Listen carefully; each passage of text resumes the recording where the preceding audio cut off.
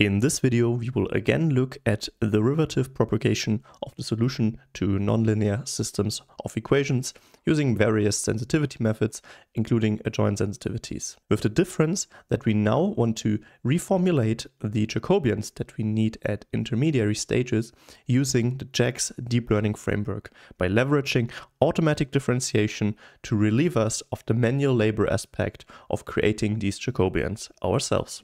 Let's get started. Hi and welcome to this new video. Make sure you watch the previous one where we used the handwritten Jacobians because we are going to use most parts of the code from last time, which is going to replace the essential parts. As said in the intro, the sensitivity methods we looked at, forward sensitivities as well as adjoint sensitivities, required us to compute additional Jacobian matrices of the residual vector function. So for instance, with respect to the input x as well as with respect to the input theta. In our two-dimensional case that we looked at here, we were able to derive that by hand and then implement it using NumPy. That is also possible for slightly larger matrices, but at a certain point it might become too hard or too error prone to do that oneself. Of course, one could leverage computer algebra systems, and this is also often done, but here we want to go the full route towards automatic differentiation. And in order to leverage JAX, we first have to change from NumPy to JAX.numpy, and that's the first thing we're going to do. So we will delete the import NumPy as NP statement and instead import JAX.numpy as JNP, and then we'll also need JAX itself. And now the linter already highlights a couple of errors here, so we are now going to change NumPy to JAX.numpy at each point in the file. So let me do that for you. And that is of course possible because JAX.numpy is to a large extent a drop-in replacement for NumPy, and even the optimization root finding algorithm from SciPy that we're going to use here will work with the JAX.numpy arrays. So let me swap that out here, so also in loss functional as well as here, and then also in the linear solver, since JAX.numpy also provides us with linear solvers. And then now if we try to run that, we will run into a first error, but let's try it anyways. So I will open up the file and then execute Python adjoint nonlinear system JAX Jacobians, and here we will get the error that the assignment destination is read-only, and that refers to the fact that in JAX, in contrast to NumPy, arrays are immutable. That means they cannot be changed. However, we can use a trick in order to create a new array which is slightly augmented. So we will have an error here. Remember, when we had the finite differences, we had to loop over the parameters, and in each iteration, we had to augment the parameter or one entry of it to then obtain a difference approximation. So in order to now get our theta augmented, we will say theta evaluation point at I.set to theta evaluation point at I plus step length. What does that do? So this at set is a routine from JAX which creates a copy of the array and mutates the entry we want to be mutated. And here we want to copy the theta evaluation point, which was our original theta parameter vector, and then set at the ith position. So for instance, the 0th entry that we want to be the 0th entry plus the small augmentation.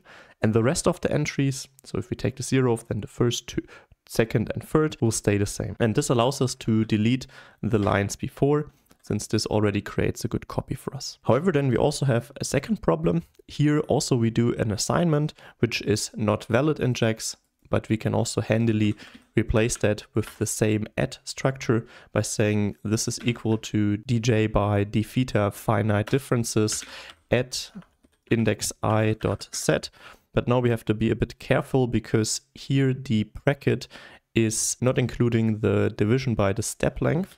So I will introduce another bracketing, bring that here like this, and then we will divide that by the step length and then introduce another bracket such that the set operation is working smoothly. Then let's save the file and try to rerun it, and hopefully it works. So now it takes a little bit longer. And here we go. We have our output. We have again the gradient information, the derivative information, together with the timing. And I also have the file from the last video here, which is unaltered. And if we run that file as well to get a comparison, so here I called it handwritten Jacobians. First of all, first observation, it's way faster. Second one is that the derivatives are also slightly different. We don't see it that much in the adjoint and forward sensitivities, but we see it more crucially in the finite differences. And that is because JAX by default uses single precision floating point numbers. And that is not the best to use for finite differences, as those are highly dependent on numerical rounding errors. But we can force JAX to use double precision by updating the configuration and say JAX.config.update and then say JAX_enable_x64 being true. And then if we rerun the JAX Jacobian file, so this again takes a little longer, and after that I will run the other file as well. Okay, of course I wrote that into the wrong file. How stupid of me. So this should be unaltered, but let's go back to the JAX Jacobians and then paste it in here. Well, hopefully now that works. Let's try it again. Here we go. So it runs again, and then the handwritten Jacobians. Now we see that the finite differences is closer to the finite differences in the others. They still differ by a bit, which is quite interesting to see here, which probably has a couple of reasons, but not too interesting for us at the moment. The overall theme, however, is that it's still almost pointing in the same direction. So that's good, and it still matches more or less with the sensitivities we found by forward and adjoint mode. And again, a note on the timing. So we will still see the overall theme that finite differences is the slowest, then forward, and then adjoint. And we see the same with the JAX.numpy implementation, although here we are getting in way larger orders of magnitude. And that is first of all caused by the fact that JAX has a larger overhead than NumPy. So for these smaller computations, we don't really get the acceleration of JAX yet. And second of all is that JAX relies on just-in-time compilation, which we are not doing here. So if you were to do the just-in-time compilation and then benchmarked the run after the JIT compile, you would get way better numbers here. Okay, but so far we haven't used any JAX Jacobians. Let's now do that. So we will now remove the del r by del x as well as the del r by del theta statements, and instead of having them handwritten, we will now use JAX. So we will have del r by del x is going to be JAX.Jacobian on the residual, and then we have to provide argnums, which is because our function is taking 2 arguments, because by default JAX would always be computing it with respect to the 0th, so the first entry argument. And that's also what we want here, but I just want to make that more verbose and say that the del r by del x shall be a function which produces the Jacobian of the residual with respect to the first entry. JAX is a framework for function transformations, so it will take this function and it will return another function, but instead of that one computing the residual, it is computing the Jacobian. So we could call this function similar to what we had implemented before in the handwritten Jacobians. Well, then let's also do the del r by del theta by calling JAX.Jacobian on the residual, but here with respect to the next entry. And that's it for the Jacobians of the residual. Now we also need the Jacobian or the gradient information of the loss functional. I mean, here it's rather straightforward, but let's use automatic differentiation anyways. So let's have the del j by del x being JAX.Jacobian. Here we have to be a bit careful because in JAX the definition is that Jacobians only work for vector valued functions. So functions that at least map from a vector to a vector. But a loss functional here is a mapping from a vector to a scalar, and the corresponding derivative information therefore is just the gradient or shorthand grad. And here let's plug in the loss functional.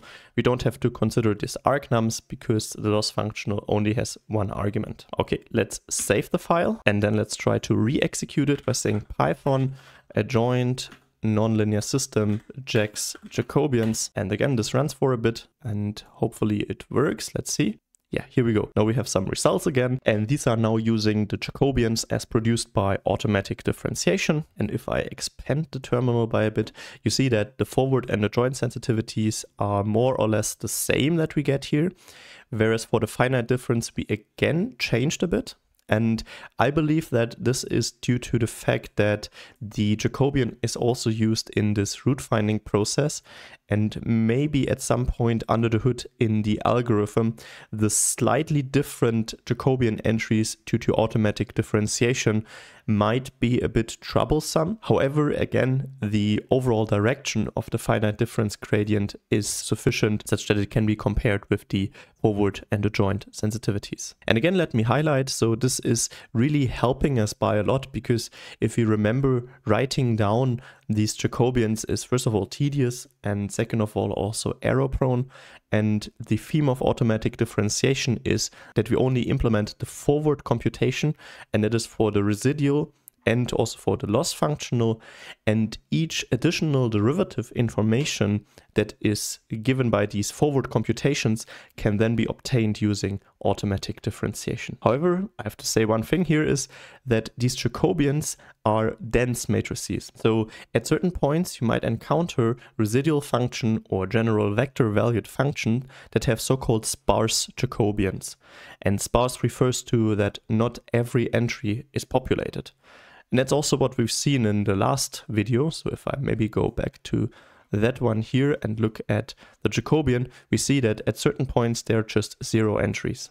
And if you have larger Jacobians, let's say 10,000 by 20,000 maybe, and a significant amount of entries are 0, then it becomes highly inefficient to use dense Jacobian matrices. And then we might be more interested in using so-called Jacobian vector products or vector Jacobian products. And that's what we're going to look at in the next video. A big thanks to all the Patreons of the channel. If you also want to support my vision of free education on these advanced mathematical topics, you find the link to the Patreon page down in the video description. I hope you enjoyed that video. If you did, then please leave a like and consider subscribing to the channel. There is more awesome content like this, more on adjoints, automatic differentiation, more on JAX. Maybe you're also interested in Julia. Here you will now see similar video as well as the playlist. I hope to see you in one of the next videos.